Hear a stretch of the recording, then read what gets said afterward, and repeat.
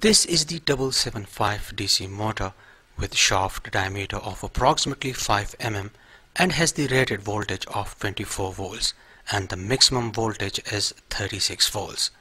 The rated speed of the 775 motor is from 3500 to 7000 RPM revolutions per minute.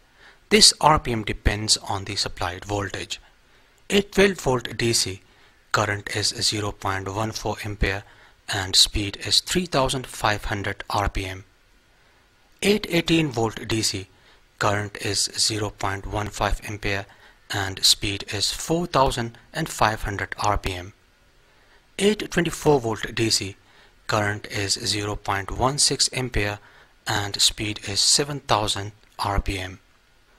Unlike other DC motors, the 775 motor has got these two wires, and when connected with desired voltage, the shaft starts spinning.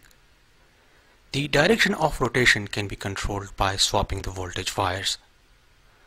Now things get a little complicated when it comes to controlling the speed of 775 DC motor, because in market we have different types of low cost and expensive motor drivers offering low and high current ratings.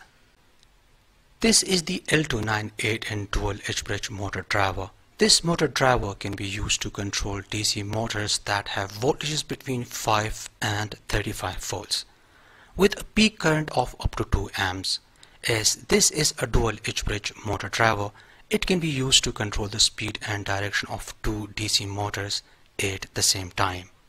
Now let's take a closer look at the pinout of the L298N motor driver. This module has 3 terminal blocks. This terminal block will be used for motor A and is clearly labeled with out 1 and out 2. This is where we connect the two wires of the DC motor. This terminal block will be used for motor B and is clearly labeled with out 3 and out 4, while this terminal block is labeled with 12 volt ground and plus 5 volt. The 12 volt terminal is used to supply the voltage to the DC motor. This voltage can be from 5 to 35 volts. The ground terminal is connected with the ground of the external power supply and is also connected with the ground of the controller board, which in my case is the Arduino board, which is based on the ATmega 328 microcontroller, while the plus 5 volt terminal will be connected with the Arduino's 5 volt. As you can see, this motor driver also have some male headers and are clearly labeled as ENA, N1, N2, N3, N4 and ENB. The ENA and ENB are used to enable both the motors.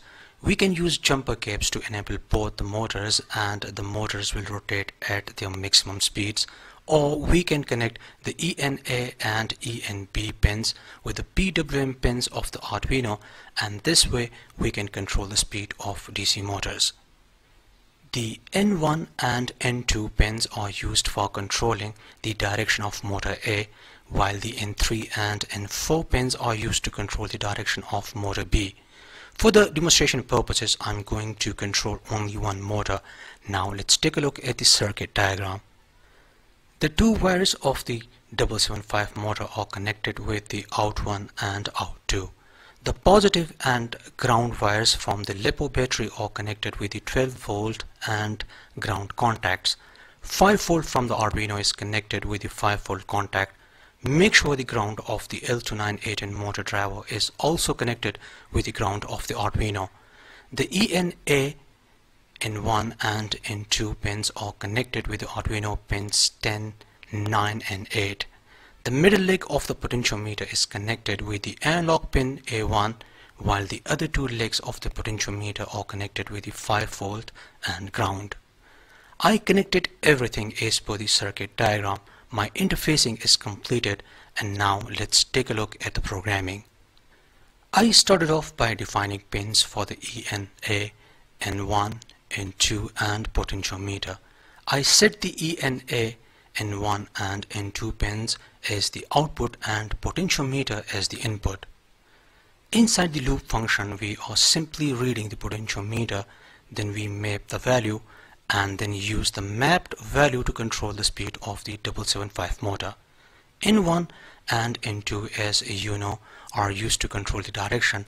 This high and low combination runs the 775 motor in forward direction, and if you change high into low and low into high, then the 775 motor will run in the reverse direction.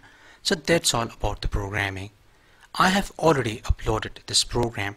Let's watch the 775 DC motor and the L298N motor driver in action. Support me on Patreon for more videos. I hope you liked today's episode. Like and share this video with your friends. See you in next episode, and thanks for watching.